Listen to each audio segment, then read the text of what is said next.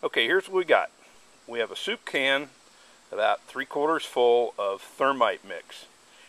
To ignite that thermite, we're going to use a simple sparkler. This is a number 14 gold sparkler, but it's very hot. And what we'll do is first we'll cover the can up with tin foil.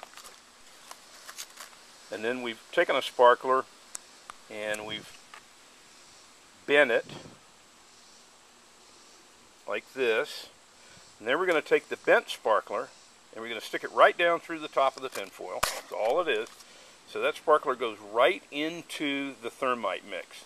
And we need the heat from that sparkler to ignite this thermite. Now we are going to ignite the sparkler, which is going to eventually burn down into the thermite. And there's going to be a big ball of fire. Ha ha ha ha ha ha ha.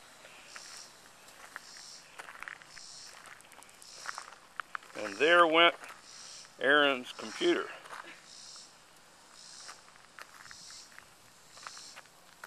That smells beautiful.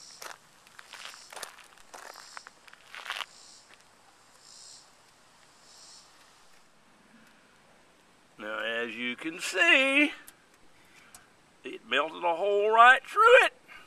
In a little while, it'll cool off and we'll put it back on his desk.